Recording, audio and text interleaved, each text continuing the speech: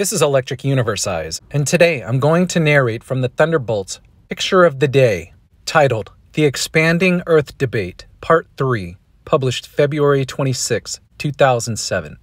New conjectures about Earth expansion and crustal deformation of Jupiter's moon Europa have been offered in favor of the, quote, expanding Earth theory. But what has actually happened to Europa? As we continue to investigate the two main theories of continental formation currently under discussion on various message boards and in several science forums around the net, some may notice that we are deliberately ignoring several concepts. The, quote, hollow Earth hypothesis, theoretical mirror matter creation, electrogravity, and other detailed aspects to the expanding Earth theory are not germane on this level. In future Thunderbolts Picture of the Day articles, we will consider the electrical nature of gravity and other suppositions. Visual artist Neil Adams has produced a short video in which he attempts to prove Earth expansion, using the surface of Jupiter's moon Europa as a template. Adams believes that the fit of Europa's blocks of surface material along the edge of giant rifts extending for hundreds of kilometers demonstrates the principle, because S. Warren Carey affected no concern for the means by which the Earth expands.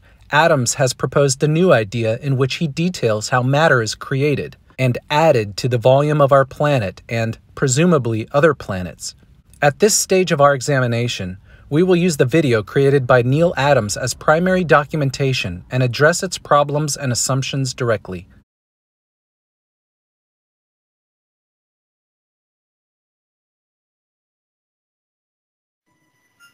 This is Europa, a moon of Jupiter. It has a most incredible surface. Speculation as to its surface composition has included ice, slushy ice, and, well, whatever. Doesn't look like ice to me. I don't think ice pushes up ridges like these, but there you go. Whatever it is, the mineral cracks and spreads as Europa grows. This is the latest photo that NASA has supplied to us on the internet. See that gash down the middle? It's a tectonic spread. Actually, NASA seems to think so too, which is, yes, a surprise. Let me show you why a spread is the only proper description for what you see here. First, some small cracks happen more currently than the big spread, so we'll put X's on them to mark them. We know they're newer because they invaded the spread here, here, here, and here. The rest of the cracks are older than the spread. I've asked Zia to cut up one side of the spread. Thanks, Zia. Now we'll move this side over to the other side and swing the bottom over. Good. All these sides match exactly, so much so that the line that defines the crack disappears. I think anyone can see this clearly. Here's another crack. The land spread up to the right, so let's bring it down and left. There. I believe this is ongoing eruptive silicate growth from the moon's inside. If this isn't growth of this moon, where is this material going? Maybe it's subducting. Kidding. Can you spot the break now? No, it's here. Isn't that incredible? The surface area here has been reduced by 1/4 or more, and it happens all over this moon.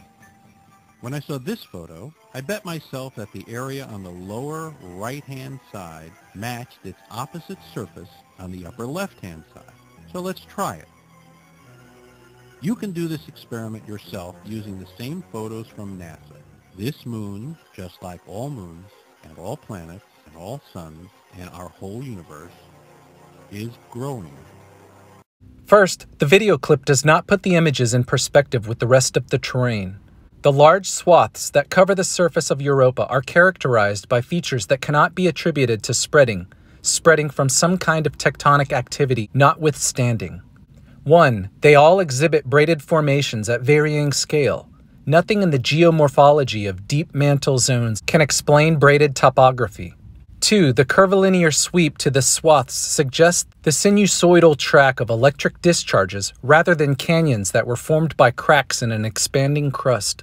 Similar explanations from plate tectonics theorists regarding crustal deformation and surface folding are also refuted by the observational data.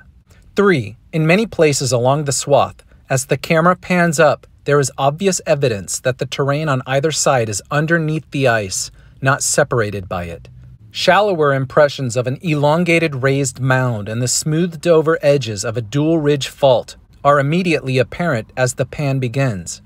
The appearance is that of erasure and blurring of terrain caused by the larger swaths, not cracking, eruption, and freezing due to chasms in the expansion zones.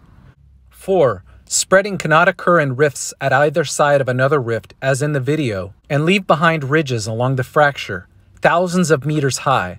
Spreading relieves tensional energy. It does not compress the crust. 5.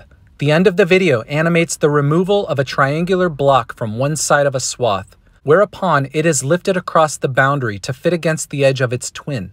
Since the crust was broken into blocks and explosively thrown out from the center of the discharge trackway as the electric arc passed, then broken pieces with ridges and canyons intact are expected to have fallen back to the surface, suggesting that they were separated into discrete blocks because Europa's crust is spreading misses the observational cues.